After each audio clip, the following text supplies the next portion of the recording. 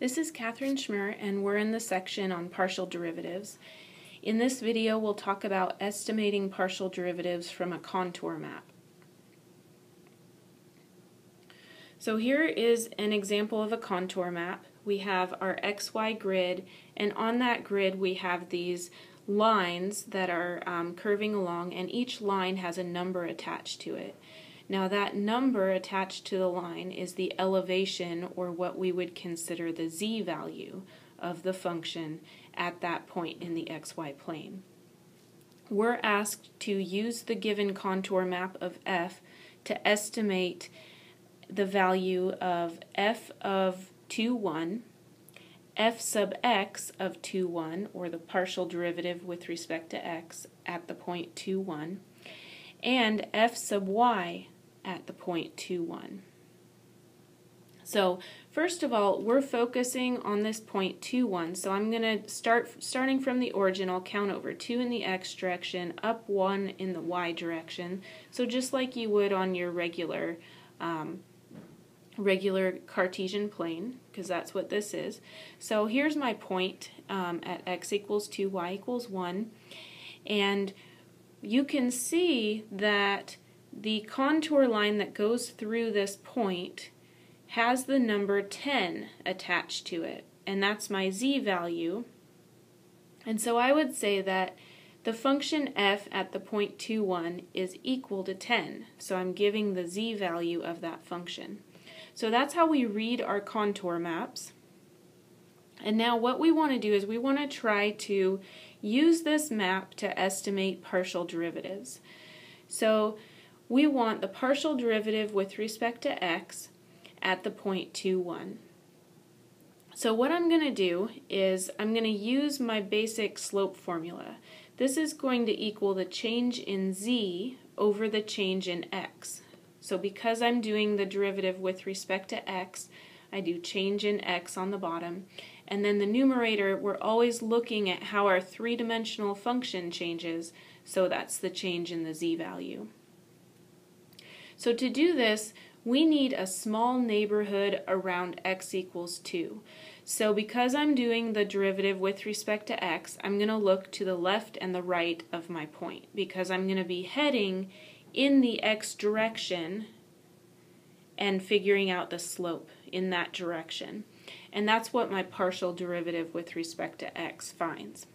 Okay, so I'm going to pick a little neighborhood. I put these little parentheses around the point x equals 2, so I might say that this is at x equals 1.5. And what I want to do is I want to estimate what the z value is there. And so I have z equals, and what I want to do is use those contour lines to estimate. So I have the contour line z equals 8 and z equals 10, and my point is somewhere in between those two. So I have 8 and 10, and I would just guess that my contour line is halfway between them. So I'm going to say z equals 9. And then on the other side, I have x equals 2.5, because I went half a unit to the right of the point x equals 2. And again, I look at the contour lines that are closest. I have z equals 10 and z equals 12, and it looks like my point is very close to the z equals 12 contour line, but not exactly on it. So I'm going to just estimate. I'm going to say z equals 11.7. That's what it looks like to me. This is an estimate, so you and your neighbor may get something slightly different. So I put in my z2 minus z1, 11.7 minus 9, over my x2 minus x1, so over 2.5 minus 1.5. So I get 2.7. So 2.7 is telling me that that's the slope of the ground if I walked to the right from that point. Now I want the partial derivative with respect to y at the point 2, 1, and it follows the same pattern. It's the change in z over the change in y, because I'm doing the derivative with respect to y. So this will give me the slope of the ground if I walked north from that point. So I need a small neighborhood around y equals 1. So I'm going to go up and down from my point to 1. So I'll go up half a point and down half a point. So I have y equals 1.5, and it looks like the contour line that goes through that would be about z equals 9. So I'm going to say z equals 9. And then down from the point y equals 1, I have y equals 0.5, and my z, it looks like I would be between the contour lines of z equals 10 and z equals 12, a little closer to the 12, so I might say 11.3 for my z. And again, this is an estimate.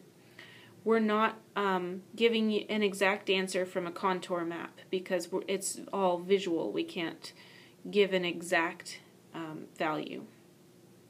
So I do z2 minus z1, so 9 minus 11.3, over y2 minus y1, so 1.5 minus 0.5, and I get negative 2.3.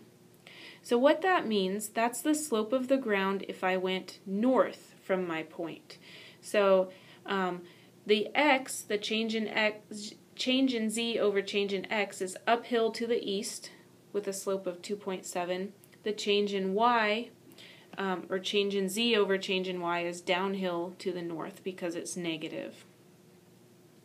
So that's how we estimate our partial derivatives using a contour map. We can't get exact values, but you just build a small neighborhood either in the x direction for the partial with respect to x or in the y direction for the partial with respect to y.